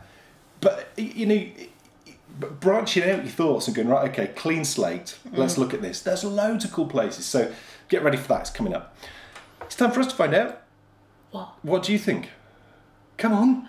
Dan Jones, yes. What's off your needles? Thank you very much. I have no idea what was next. You know, but there's nothing off your needles, so I couldn't ask myself. But I do have something I want to show you. Yes, and it's very exciting. But before that, I will give you a quick flash of... Yay! They haven't been washed yet because they only finished them last night. I did. Now, I love how the yarn's worked out kind of stripy here. I think that looks really nice. It's a beautiful yarn. Because it's a different stitch count to up here because you decreased more for the foot, didn't you? Yes. So it's knit up differently. I really like that. Yeah, it really is a beautiful yarn. It's this pink. It's lovely. I mean, it's all lovely. lovely Pink. It's very similar to the pink on that cowl I was knitting. Yeah. It's the first time ever, as you know, that I've done contrast toes and contrast heels, and I really, really enjoyed more the making use of all the yarns. Right. You know, because that was yarn I'd knit with. Yeah. So it's sort of finished with, and I don't do scrappy projects, so you know, I would never get more value out of that yarn. And similarly with the heel, it's yarn I'd already knit with, it's leftovers. So to suddenly be able to use it, it's really cool. It gives you a really warm feeling. You know, we were speaking before about the feelings, and you know, to think I've enjoyed this once already, and now you know it's getting to sort of live on in another project too. He's just lovely. They're really nice. There's elements to this particular design which are a bit bonkers, which is the way cutting the yarns when we didn't need to cut the yarns, and you there was a lot more. You don't need to cut the yarn, do you, when you knit a contrast heel? And she had you cut the yarn, but it was, you had ends all over. I don't know what was going on. There was a lot of ends. And the other thing as well that I really struggled with, the toes. I really tried to get the toe right this time, but I just could not make head and tail of what she was trying to get you to do, really. Because the pattern is written for you magic looping. I think it is, yeah. Or I think it's magic loop. But then she was telling you to put a marker at the end of a row. How can you do that with magic loop? It was really difficult to work out. It was just confusing. The whole thing was a bit confusing. So I just did the same thing. Just kind of fudged it. Which is, well, it's exactly what I did before, even though it does look longer. It's not, because one of them is shorter. No, because one of them wasn't in the right. One of them, I don't know. They look different on the. This one looks kind of twisted. Do you know what I mean? This one twists off in a funny direction, whereas that one's straight. Right. I don't know. Anyway, they fit Bryony. Anyway, they're done and they fit, and perfect. Done. Show us. Well, I don't have anything finished knitted wise, but I've had lots of people ask me if I would show and just talk about the present that I made for Bryony for Christmas, which was the Newt Scamander suitcase. So I thought I'd just sort of quickly show you that and what I did and the things that went into it and how I kind of tackled the task. Now I will show you the suitcase, but it's quite awkward, so Dan's going to put in some better sort of photos of it and little videos. Just as she's talking, you'll get to see it. Yeah, but I will show it to you just so you can see sort of the scale of it next to a human body. So this is the suitcase. Here it is, and I've polished it. Can you see how shiny it is? And it's quite battered on this side. There's loads of scuffs. That's the point. Yeah, and I got this on eBay. It cost me £13, 13, plus shipping. It was less than £20. It came from somewhere in Scotland, and you can see on one side it's got a label of a hotel where it was obviously used. It's Ross Hotel in... Ross's Hotel. Sorry, Ross... Oh, there's 3 S's! I never noticed that. R-O-S-S-S. You should look it up. Ross's Hotel in Arrakar. Yeah. Arrakar, I'm sure you don't say it like that. And it's basically a leather suitcase with, the catchers that you have. And the thing that Bryony loves the most is if I shut one, that noise. If you've seen Fantastic Beasts, that happens quite a lot, where the animals inside are trying to get out. And you hear that noise, she loves that. She was playing with this all Christmas Day. And it's in fairly good condition for the price it was. It was dirty. It was filthy dirty. I think it had been stored in an attic is all I can think. And it smelled really foisty. Just like it had been just not touched for donkey's years. But what I did was, the first thing I did was I stuck it outside with the lid open and I left it out there. Brought it in at night time, obviously. And it was dry days. Just left it out there for a few days just to try and air it out a bit. And then what I did was first of all I cleaned the whole thing. I just got some soap and water, went at it with cloth, put my rubber gloves on, cleaned the whole thing, and it was dirty. And then I dried it really thoroughly because it's obviously a leather coating. And then I just put a layer of beeswax on it, just plain beeswax. Rubbed it all in to everything, and then Dan WD-40'd the catchers for me because they were a bit stiff and a bit rusty. So I cleaned all those up, and WD-40 is good for cleaning rusty bits off as well. So I cleaned up all the catchers and they work really nicely now. And then the inside had like a dark red paper lining.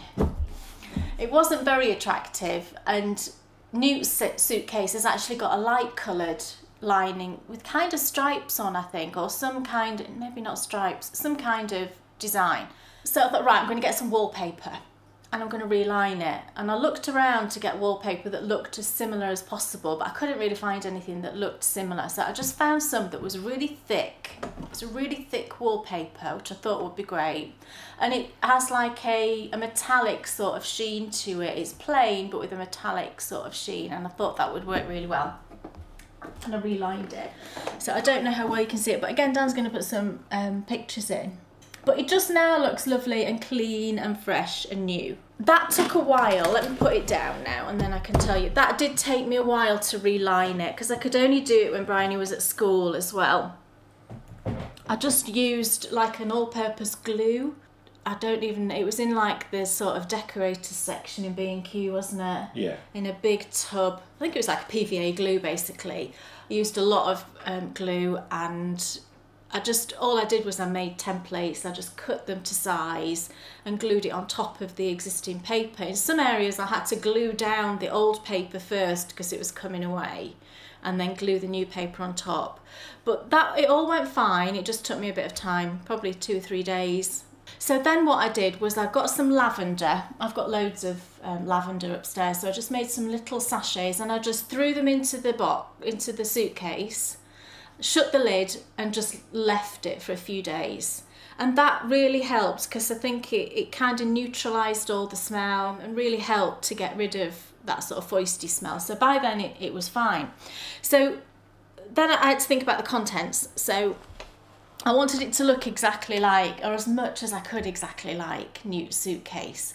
You know, I was so excited for her to open it and just go, oh, you know, it looks exactly like the Muggle-worthy suitcase when he opens it up when he's going through customs when he gets to New York. So I hunted around and I managed to get as close as I possibly could to all the things that were in the suitcase. There was one thing in there that I couldn't work out what it was, and it looked like a kind of big leather glove, which I'm presuming is something to do with what he, you know, does with the animals. I don't know. Or it could have been a pair of leather slippers. I don't know what that was, but I didn't pursue that really any further because I didn't know what it was. But I bought some pyjamas. And they're old-fashioned drawstring pyjamas. These have been washed. You know, I laundered them because I thought she'll want to wear them, but she doesn't. She just wants to keep them in the suitcase, and that's absolutely fine. And I really had to hunt around. And again, I tried to find some that looked like the same print as Newt's. And I did find some which were closer, but I couldn't find them in stock anywhere. It was the same brand as these. Somax it's called. I think it's just an old-fashioned brushed cotton, and I found these in like a really old-fashioned gents outfitters online, and they cost me like £30. They were more than the price of the suitcase, but I couldn't find them any cheaper anywhere. And I think because they are more of a kind of handmade thing, they're just more expensive. They're not as mass-produced as usual pyjamas. So they went in the suitcase, and there was an alarm clock, and I found this one just in Wilko's in town, and it was £5, and I liked this one, although it's not the same colour as the one in the suitcase. The name on it is Jones. It says Jones on here, so I thought that was quite sweet. So there's a little alarm clock, and then we've got a handkerchief, which was easy peasy enough. There was a map of New York in the bag. So what I did actually was I got this really old one, which actually is just a page from a book by the looks of it. There's New Mexico on the back of it. But I've got an old map of New York, and then I've got a modern one, which I thought was fun. It's one of these that does this, which is kind of fun. I thought she'd like that. So there was the map of New York.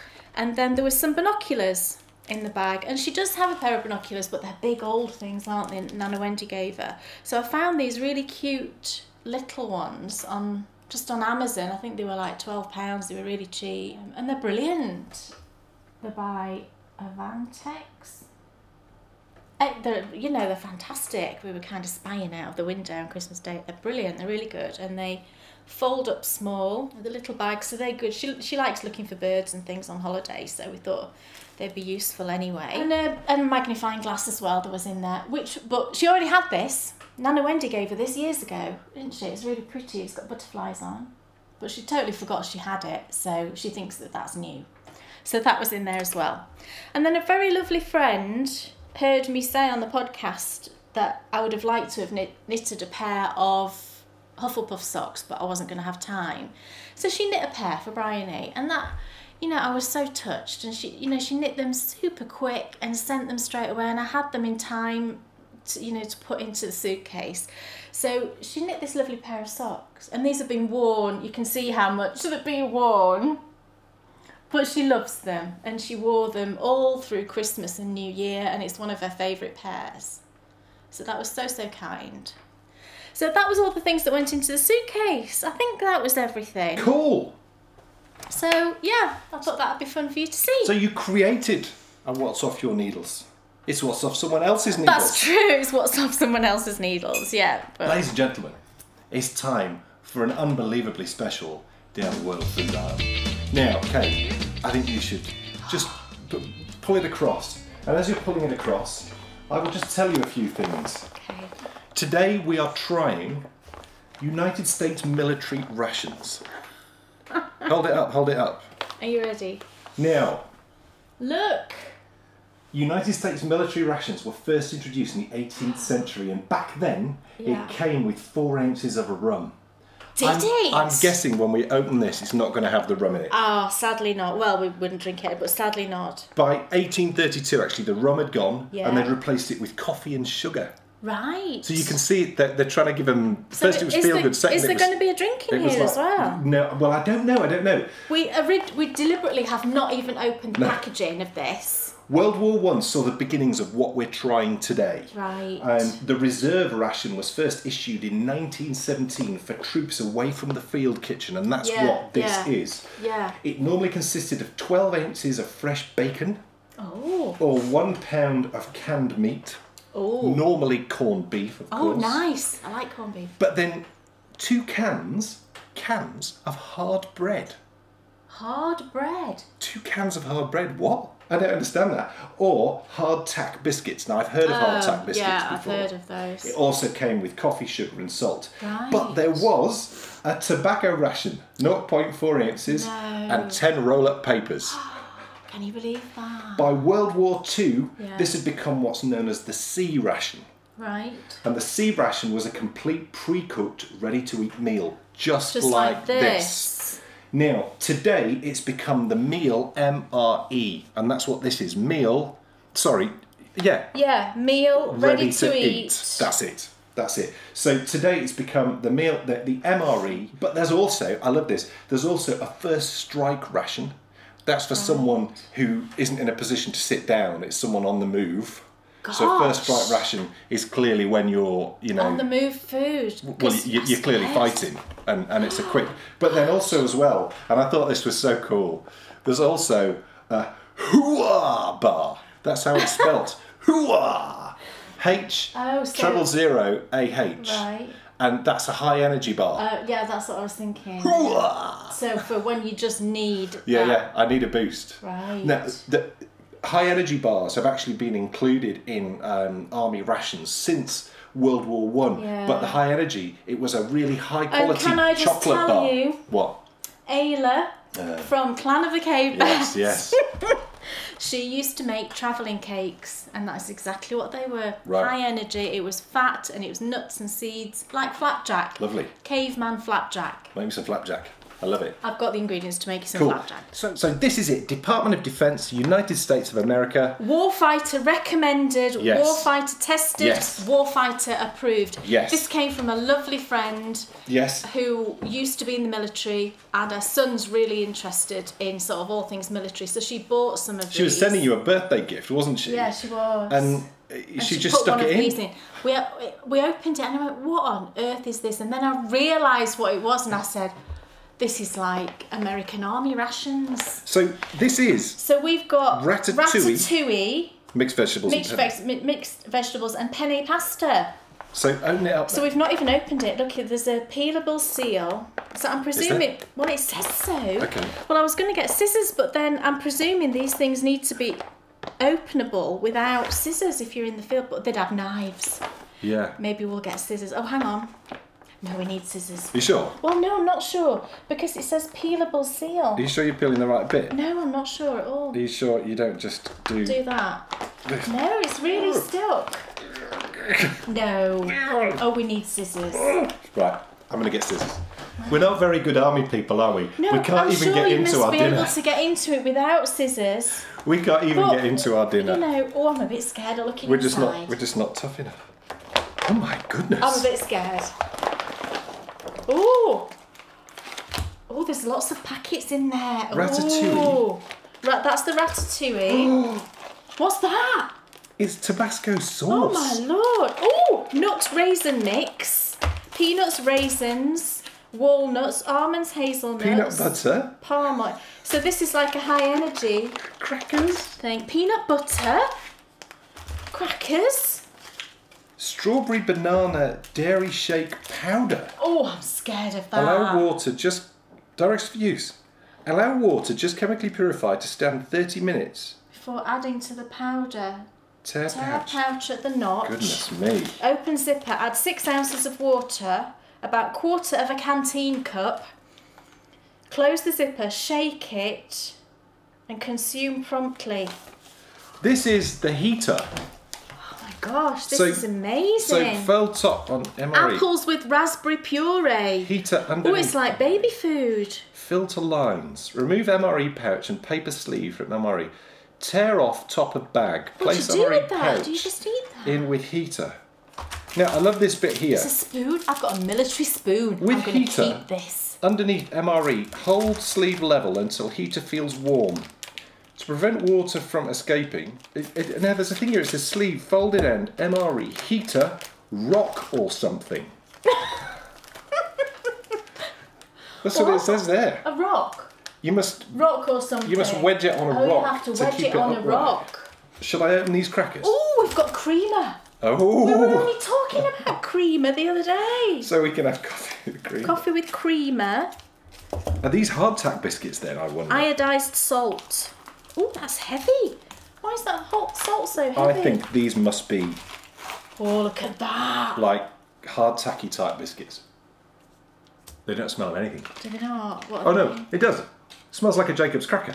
Does it? Yeah. That doesn't smell too bad. So where's the pasta? Where's the pasta? Ratatouille. It must be in there with it. No, that's just... Oh no. Oh, wait, there's no... Mixed vegetables and penne. It must be in there. Tomatoes, water, whole grain penne. Where? How is the penne in there? It just feels like a liquid. Oh, it must... Do you think it's all mushed up? Oh no. So I'm going to get this out then.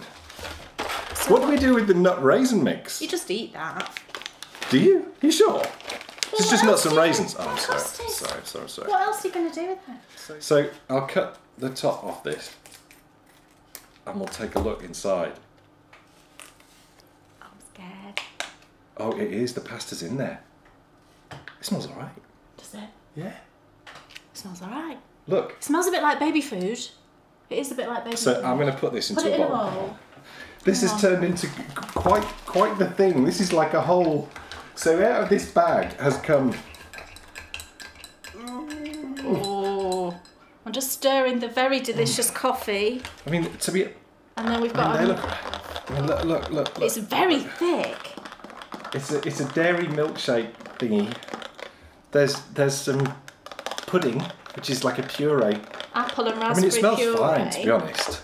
But I mean, I'd be getting more out of this. Look, it's just it's just a pack of peanut butter. Peanut butter. You just eat it on the go. Well, I think you put it on the crackers. I don't think you do.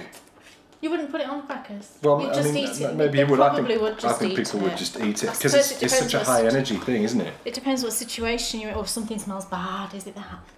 This is worrying. And we've got a load of nuts, which, and you know, So that's fine. what should we use the army spoon for? No, I want to keep the spoon. I don't want to use the spoon. Okay. I want to keep my army spoon. So you It know, seriously looks and smells like baby food.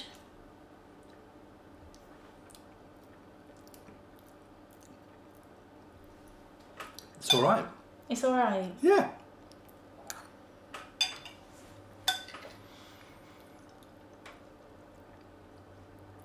Well, It's I all think right. I think if you had no choice, it's alright. That's more than no choice. It's okay. I'm not certain what that is. There's like stuff in it that's kind of a bit meaty, but there's no meat in there. It's like soy. I think there was soy in it. It's like There's a weird flavour. So that was the ratatouille with, what's the crackers like? Does it actually taste of anything? I'm trying to get a flavour.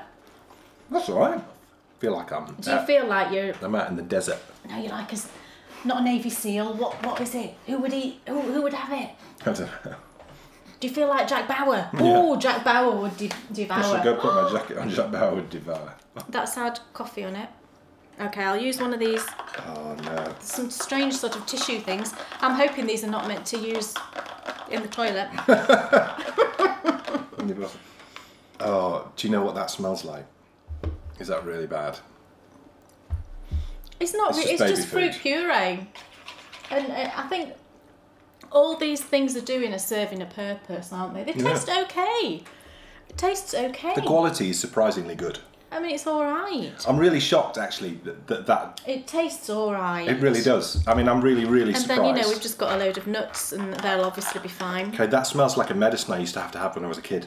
Oh, it smells bad. I mean, it really does not smell like something. It smells really artificially. I don't really want to taste that. We've got to try it. We've got to just have a little sip.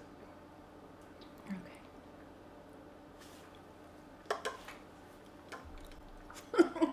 It's very banana-y. You'll hate it. Oh. It's really banana-y. Oh, goodness. Should we have some of the coffee with creamer? Oh. It smells like instant. I mean, that so tastes like medicine. Actually, it needs the sugar. Well, does it? won't. Well, I think it does. Oh, I've got like a tutti frutti taste going on now. Shall I open the moist towelette? Is it lemon? Oh, that is the worst smelling thing out of all of it. It's just instant coffee. It's all right. You drink that. Oh, honey, that smells bad. I've smelt it. It smells all right. Look, we've got a moist towelette. It's very moist. Oh, no. I'd drink the coffee. I don't mind. Well, you would do in the middle of a battle, wouldn't you? Oh, it's very moist. You know, I have to say that it smells nice. The quality of this is this really, must really be what good. Fresh army men smell like. There's nothing in here which feels bad quality. No. Which I think is exceptional. And, you know, I'm really thrilled actually at that because, you know, the one thing that you want, someone's out there putting their life on the line, you know, they should at least have some good nutrition. Salt's really heavy. I don't know if that... It didn't need salt, that, actually. No, it really didn't need salt at all. But you've got Tabasco, so you could put that on. We haven't tried it to be peanut butter, but I imagine that's just peanut butter. It's just going to be soft peanut butter, isn't it? So, I mean, there's not... And I'm sure it tastes... Need package before opening. Well, I definitely need it. I'm starving. Oh, they must mean this, mustn't they? Yeah. But really make sure you need it before you eat it. Hot beverage bag. What's this? That's for making your coffee. Oh, wow.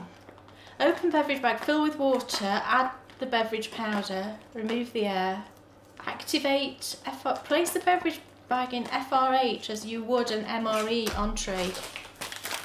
That's this. Oh, right, okay. Oh, it's because they wouldn't obviously have hot water. No. Right. So they're heating up their coffee, which is great. I mean, how great is that? Yeah, they can have a hot drink. I mean, that's brilliant, isn't it? No fire at any point, as you know. You could be somewhere freezing cold, and you can have a hot meal and a hot drink. Hot meal, job done. That means the world, I think, when you must be in that kind of situation. Absolutely, it does. Yeah. We need to give it a score out of 10. Well, I think it's fabulous, really. I mean, I know that. I imagine people who have got to eat this go, oh. We have to approach this, I think, in a different way to anything else that we've tried on Down the World Food Art. This comes in a category all of its own. Does it serve the purpose it's designed for? Absolutely, it serves the purpose. Does it serve the purpose? Is it quite exciting? It's exciting to us, and we're sat in a house. It's totally edible. It's completely edible, isn't it? It's not unpleasant at all. That main course was really nice. The pudding was really nice. Crackers are nuts and seeds, nuts and raisins and things. Lovely biscuits, really nice. Peanut butter to give me a bit of energy. I quite like the coffee. Coffee's pretty awful, but that's because I'm a coffee snob. Oh, I shouldn't be drinking coffee, should I? And I wouldn't go anywhere near that drink because that was the worst bit actually. That was the worst bit, definitely. But that's where you're trying to dry dairy, isn't it? That's maybe where that's gone wrong. So there is a smell to this. I wonder what that smell is. It can only be one score. It's got to be 10, isn't it? It's got to be 10.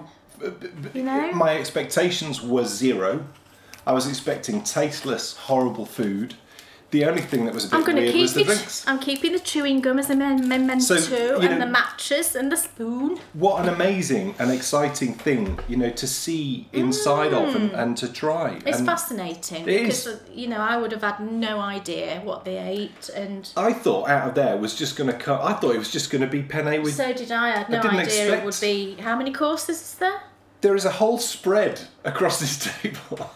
So for the American Army, MRE, Rations, 10 out of 10. Yes, absolutely. And if we try any other army, then you know we will gauge them. Please do feel free if you have army rations available to you. There's another country. I will try them. Please send them. That'd be great. Thank you so much for sending it. You know what a brilliant thing to send, and what a lovely surprise, an additional little present. Surprise. Yeah. So it's time for the Endy Bits. So never going to knit you up, Cal, is still ongoing, yes? Yes. That finishes on end of February. So there's loads of time. Loads of time. Get knitting. I've just got the prizes for that. Cool. And I just thought I'd show you. So the first prize is actually a pattern that's been donated by lovely Madeline Windsor, who designs under Kingfisher Knits. And she's got a new pattern that should be coming out soon, I think, if it's not out already. And it's called the Midnight Sherbet Wrap. What a fantastic name. And it's brioche. It's a full brioche shawl. It's beautiful. You know, if you love brioche, you will love the shawl. So we've got that as a prize. And then I've just got some yarn as well. I've got 2 other prizes. Both of these I purchased, one very recently, one about a year ago.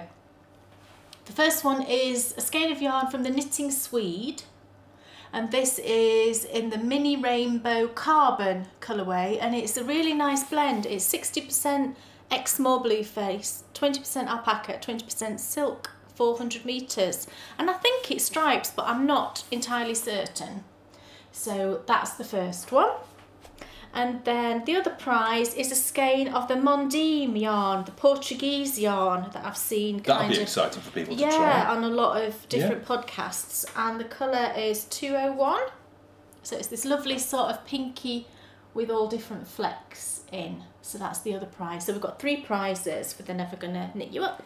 We mentioned at the start of the show the Climb Every Mountain. Remember, if you are a runner or a walker, get in touch and we'll get you involved with that. That's on the go right now. We showed you the graphic earlier on as to where we're at. Let's see if we can get up Everest, and let's see if we can beat those knitters. Remember, it's Team Cool and it's Team Fines. What else have you got? Just the very last thing, I bought one thing, and I saw on Amy's podcast, Stranded Dye Works, she'd just knit on her knitting machine a pair of socks, and I just loved the yarn. So I hunted it down. It was Grundle Hot Socks, and it's colourway number 417. And I had to really search for this. It was really difficult to find. It's a self-striping in these lovely colours. And if you watched Amy's podcast, you will have seen these. Really, really lovely. It's really cheap yarn, and I found it in this shop online. Hue and Ply. That's got to be a play on hue and cry, we think, hasn't it? They've got to be fans. Yeah. And it's a lovely shop based in Shrewsbury. Shrewsbury. How do you say that? Not sure. So I got that online, brilliant service, and they sent me a little opal mini ball with it as well. Always nice. So that's really good. So if you're looking for some of this, then I would recommend you try Hue and Ply. Cool. Is that you done? And that's me done. Cool. So we will see you in 2 weeks for episode 93. It's the very last Baker Bear's Bucket List, where we'll be picking something off the list to do this year, but also as well it sees the return of what's on your bookshelf. Wow. Kay wrote at length about her quest for finding a lovely book, because she's really struggling to find something that's hooking her. So we thought we would bring back what's on your bookshelf for a one-off special where I'll be talking about, because I've read loads since the last time we did this. It's a long time since we did this. So it's going to be really interesting for me to talk about some things I've read and enjoyed, but for you to call out, to help. I know. Please I don't know help what's going people. on at the moment. I'm really struggling to read anything. But we'll cover that at length in the next episode. The Pippi Mitts tutorial is obviously, we're right in the midst of it. There'll be the next episode on Tuesday. Our quest for the perfect cup of tea. Patrons, if you saw the Patreon podcast on Sunday, our quest for the perfect cup of tea started yesterday. Yep. So head over and watch that if you haven't seen it already. And I think that's it. Thank you so much for watching. Thanks, everybody. It's been momentous, what with this complete spread of rather amazing food and lots of cool bucket list activities and so many new cast-ons. How many new cast-ons did you have? Was it 3? 2, I think. So that's 5 new cast-ons with my 3. That's good going. We need to finish some stuff. Just what we need at the start of the year. I like it. So thank you so much for watching, and we'll see you in 2 weeks for more. Sitting and knitting, standing the bakery bears. Enthusiasm's not quitting, and the bakery bears. They'll take you to fabulous places of which their favorites they'll share. You better buy a pattern and get yourself a bakery bear. You'll find yourself in a castle while watching the bakery bears. It never feels like a hassle to sit and watch the bakery bears. What's on your shelf or what's in your oven, or maybe a shawl you'll want to wear. So sit yourself right down and watch Dan and Kate